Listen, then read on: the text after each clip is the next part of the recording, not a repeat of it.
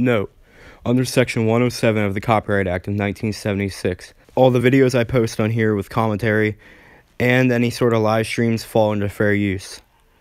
This is because all the images or videos I use on this channel are used to enhance my viewing experience, and they are all non-profit or used for educational purposes.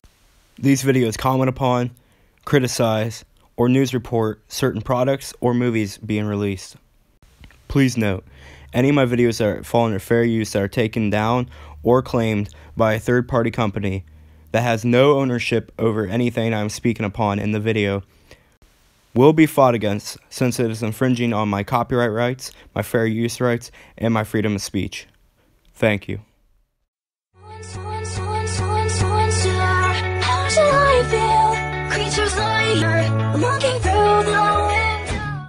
So I may or may not be getting a little bit annoyed right now because I kind of can't even live stream on my PlayStation. And I wanted to have a fun little live stream for you guys tonight, but it ain't gonna work because, you know, third-party companies like to screw me over. Anyways, guys, kill switch here. And since my live stream, I'm just gonna turn on mute. Since my live stream got taken down, there's a lot of videos I'm gonna talk about in more detail as their own videos, which I was kind of planning on doing anyways, but not to this extent because I was like, oh, the live stream's there.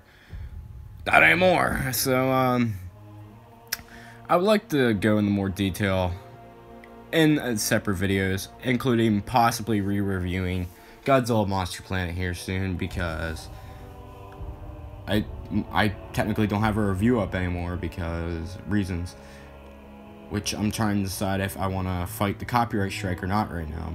But as far as I know, I have the right to the video, whatever. So one of the things I want to talk about was Mechagodzilla 4. Now, we saw a cameo of him in the movie. And something I would like to talk about is... there's a couple things I'd like to talk about.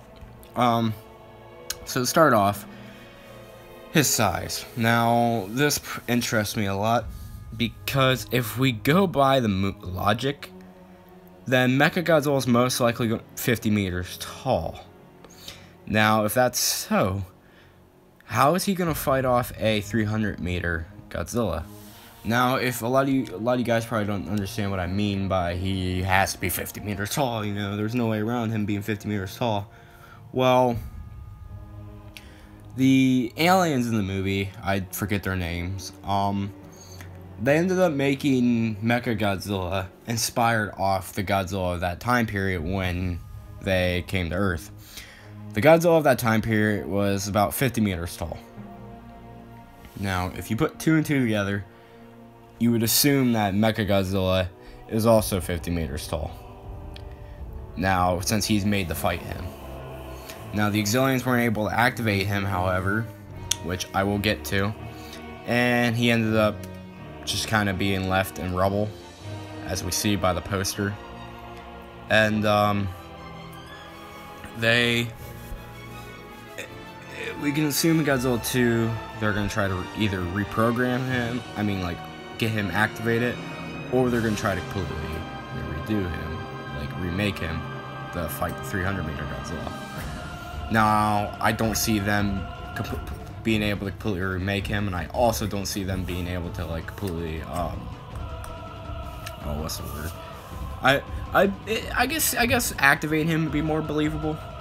But the thing is that, first off, it's just our main human, and whatever survivors survived the attack from Godzilla. And then we got the tribal, I'm sure there's gonna be a tribal person, because I doubt there's just one person survivor on the Earth randomly. Maybe? That just doesn't make sense to me. Now, with this, reason why is because the other aliens and people are up in space still. And I don't see them coming down right now. Doesn't mean they won't, I don't see them coming down. So most likely, some magical way, they'll end up getting him activated. Now, how is he gonna fight? Either he's either gonna just, throughout the movie, fight the big one, or he's going to be used to fight other 50-meter Godzillas, because I think that's a possibility that there's more 50-meter Godzillas, or he's going to fight both. It'll be a new take on the formula to see a 50-meter Mechagodzilla taking on a 300-foot Godzilla. That would be very interesting indeed. And I'm really curious on what he's made of and like what kind of weapons and stuff he has too.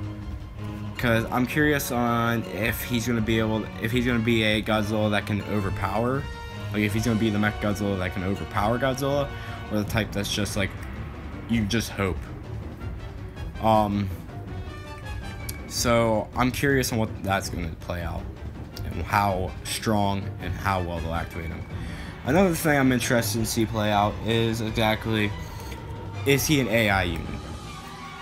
Now in the film they were trying to activate Mechagodzilla, and even though Godzilla was right there and about to destroy the base or whatever it was they were in,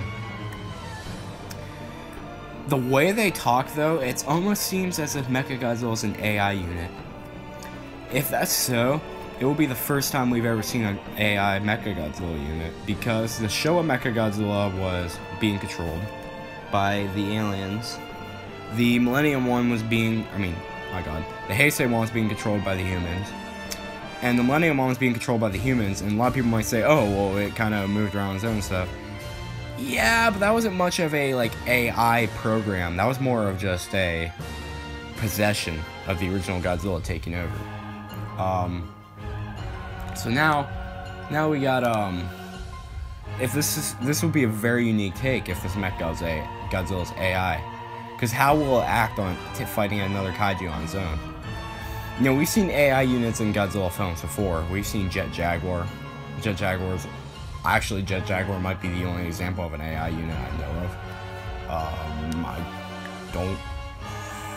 Because I think Mecha King Ghidorah was controlled also.